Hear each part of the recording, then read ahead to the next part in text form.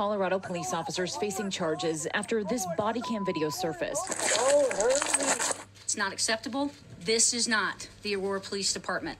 This was criminal. Aurora officers John Haubert and Francine Martinez responding to a trespassing call, attempting to arrest 29-year-old Kyle Vinson and 2 other adult men. Authorities say all 3 had warrants out for their arrest, but the scene quickly escalated. Haubert drawing his weapon. Hands all the way out in front of you. Moments later, he has his gun to Vinson's head. You have a gun pointed straight at your head. I don't have a gun. Police say Haubert then hit Vinson in the head with his gun 13 times. Get on your face. The officer then pushing down on Vinson's neck. You move, I will shoot you. Do not move. I didn't do anything.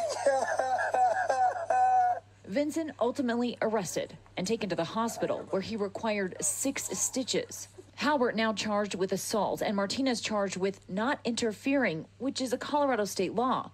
Both now released on bond. Now, both officers are also on paid administrative leave, and they have hearings next month.